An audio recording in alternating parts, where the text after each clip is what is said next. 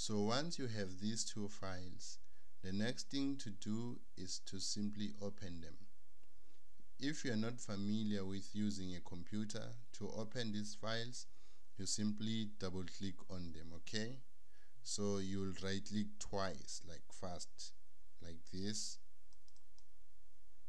and then the file will open. Okay, so after opening this one, you'll go back to where you have saved the second file, and then do the same thing. Okay, so I've actually screwed up this one, so let me go to my downloads folder, and this is where I have the files, and then I'll have to double click on this one to open it. Okay, but I'm not gonna do that since I've already done that. Okay, so this is the instructions file, and this is your working document. Okay, before you can begin doing anything on your working document, you need to enable editing.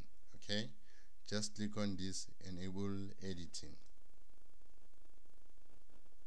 Voila, after doing that, you can edit your file. Okay, so you'll need to go to the instructions file to get the instructions to implement on this particular document. Okay, so this is your instructions file, and then you'll read step number 1. In this case, it was telling you that you need to download and open the file EUP assessment 5.pptx from your Moodle group site, and that is exactly what we have already done. Okay, the next step is to open the first slide, add the missing information, due date, your name, surname, and student number. Okay, so after reading this, and remember this is worth 5 marks. Okay, you go back to your working document.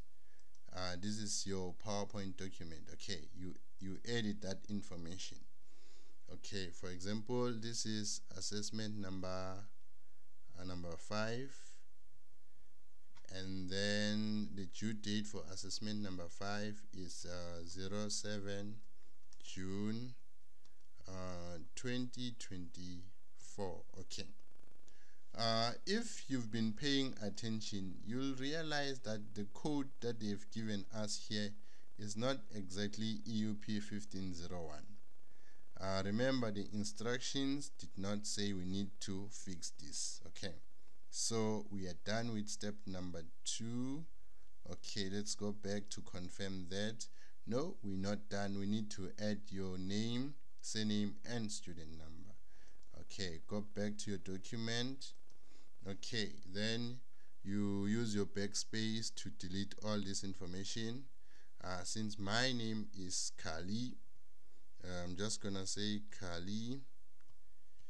My surname is Tutors. I'm gonna say Tutors.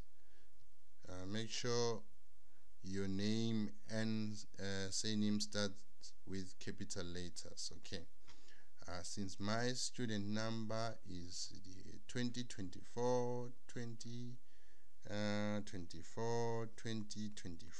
Okay, then I'm actually done with step number 2, and we should move on now to step number 3. Okay,